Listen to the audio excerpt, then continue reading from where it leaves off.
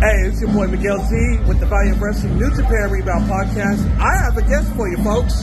Yeah, that boy. Hey, man, shout out to Value of Wrestling. I'm right here with the Big O's, San Jose. We're going to shut this shit down. Love and respect, all right? Value of Wrestling. Hello. Man, thank you, brother. Thank you.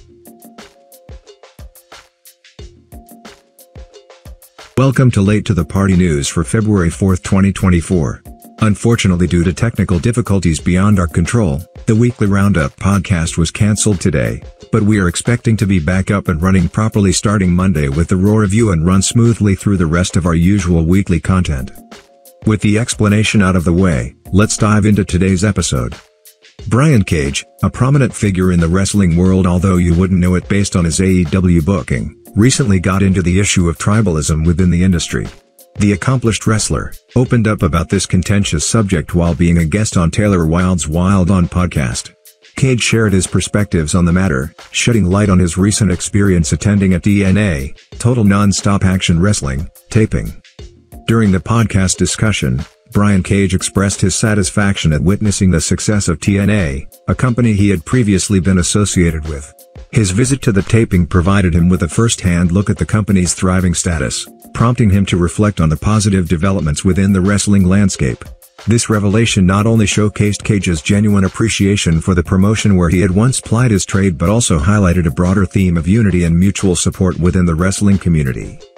In the midst of ongoing debates about tribalism, where fans and wrestlers often align themselves with specific promotions, Cage's comments hinted at a more inclusive perspective.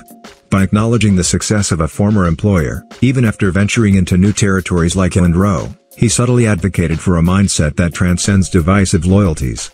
This stance contributes to the narrative of a wrestling industry where success is celebrated across promotions, fostering an environment of camaraderie and shared triumphs.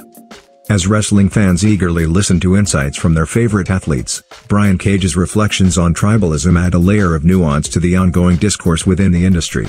The acknowledgement of a positive experience at a TNA taping not only underscores the dynamism of the wrestling landscape but also serves as a reminder that, at its core, professional wrestling is a collective endeavor where success can be appreciated irrespective of organizational boundaries. On visiting TNA's recent taping, since we're talking about TNA so much, I went to the show yesterday. I didn't know I was going to do AEW TV on Saturday, cause I was going to go to TNA on Saturday, then my flight got delayed and whatever. I probably got there about halfway through the show. It was even more stacked on Saturday. It was awesome. Obviously I'm there and I know so many people there wrestling-wise and office-wise. It was great to see everyone and say hi and hello. The crowd was so hyped, especially for the Josh and Ospreay match. It was amazing. I was actually going to leave to go to the gym because it was so late, they were about to go on and I was like, damn it, I gotta stay and watch this match. I'm so glad I did. I was so proud and so hyped for it. I just love to see them and I want to see them keep doing more and more. On tribalism and wrestling, when people say the whole like, even back in the day, I want Ring of Honor to go out of business, I want Impact to go out of business.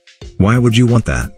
If you don't like the product, you don't watch the product. First of all, when people crap on the product, TNA for instance, it's so great because you'll be like, when's the last time you watched TNA?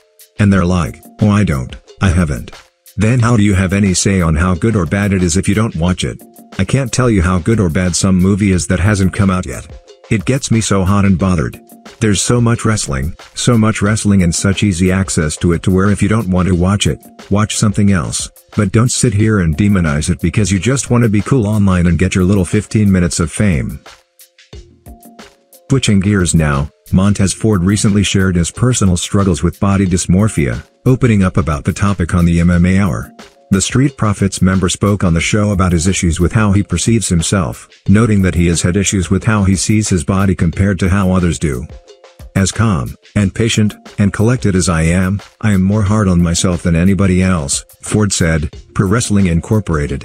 And I think during the time period it was just me not being satisfied in how I wanted to present the world to myself. The world was happy, the wife was happy, the family is happy, you look great, but I think sometimes people misunderstand. If I am feeling this way, this is not the world's fault, it's something internally. He continued, I'm so hard on my body presentation and the way I present myself in the ring, and I think it was just a thing of gaining my own confidence within myself, he said. It's one thing to have the whole world praise you, but if it's not within yourself, it's kind of for nothing. Ford entered a bodybuilding competition in November of last year, and after he won, he talked about his dysmorphia issues. And for our final topic of the show, tonight is NXT Vengeance Day. We're expecting an electrifying night of action-packed pro wrestling as the stars of NXT collide in a spectacular match card lineup. The stakes are higher than ever, with championships on the line and intense rivalries reaching their boiling point.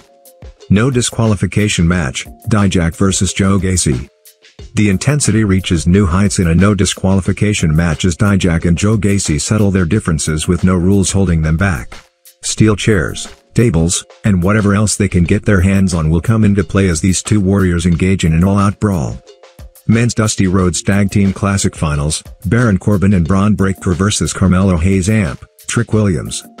The Men's Dusty Rhodes Tag Team Classic reaches its climax as the formidable team of Baron Corbin and Bron Breakker clashes with the duo of Carmelo Hayes and Trick Williams. With the tournament trophy and a shot at the NXT Tag Team Championships at stake, expect an all-out war inside the squared circle. NXT North American Championship, Obafemi vs. Dragon Lee. The high-flying Obafemi puts his NXT North American Championship on the line against the dynamic Dragon Lee. With aerial acrobatics and hard-hitting maneuvers, this championship bout promises to be a show stealer, showcasing the incredible athleticism of both competitors. Mixed Tag Team Match, The Family vs. OTM and Jida Parker. In a mixed tag team encounter, The Family, consisting of Tony D'Angelo, Channing Lorenzo, and Adriana Rizzo, takes on the alliance of Lucian Price, Bronco Nima, and Jida Parker. With alliances and rivalries intertwining, this match adds an extra layer of drama and excitement to Vengeance Day. NXT Women's Championship, Lyra Valkyria vs. Roxanne Perez. The NXT Women's Championship will be fiercely contested as the enigmatic Lyra Valkyria defends her title against the tenacious Roxanne Perez. Expect a clash of styles and a battle of wills as these two phenomenal athletes vie for supremacy in the women's division. NXT Championship, Ilya Dragunov vs. Trick Williams. In the main event, the relentless Ilya Dragunov squares off against the confident and cunning Trick Williams for the prestigious NXT Championship. Will Dragunov's indomitable spirit prevail, or will Trick Williams pull off the upset and claim the championship gold? Vengeance Day promises to be a roller coaster of emotions, unpredictable twists, and jaw-dropping moments, making it a must-watch event on Peacock for every passionate pro wrestling fan. Get ready for an unforgettable night of NXT action that will leave fans on the edge of their seats. I want to thank you for listening to my little show late to the party news. Remember to like, subscribe, and ring the bell for notification for all value of wrestling content. It's because of you that we do this, and I hope that you have a wonderful day.